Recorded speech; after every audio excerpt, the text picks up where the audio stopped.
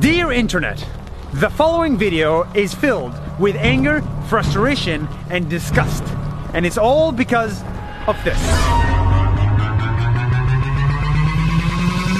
Is it your kneecap? It's obvious. The internet is filled with content that sexualizes men and women, but mostly women. Sex sells.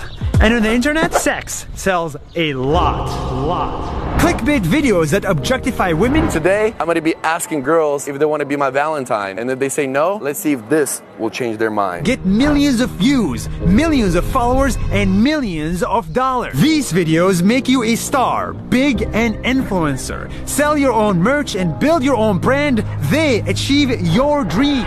How did you like tonight?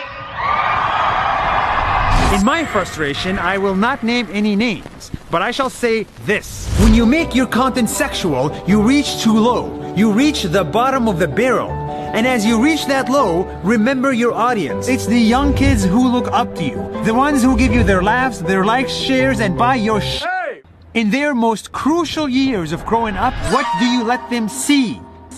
Videos of how to hit on girls, videos of how to prank innocents, videos of how to let girls kiss you on their beach half naked, videos of boobs as the thumbnail and asses as the content. The internet has become a toxic wasteland of desperation. Wait. Do you think like just for the thumbnail can I like touch it? All because we're rewarded the like, click, view, add, and share, and forget the real purpose of influence. In this video, I said I'm not gonna name names, but I can't.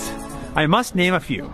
Humans of New York. We're in a rat race. Atlas of Beauty. Oprah. Magnificent women. Ellen DeGeneres. The Mother Teresa of talk shows. Emma Watson. Thank you all for being here. Superwoman. And many more.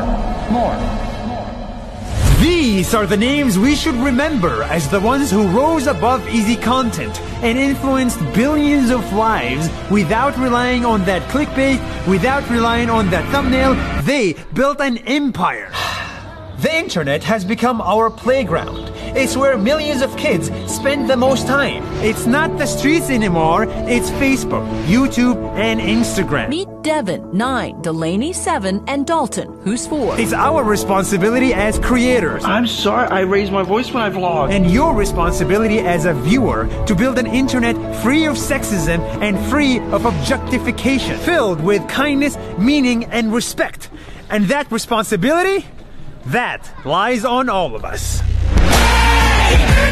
You burn me up, believer.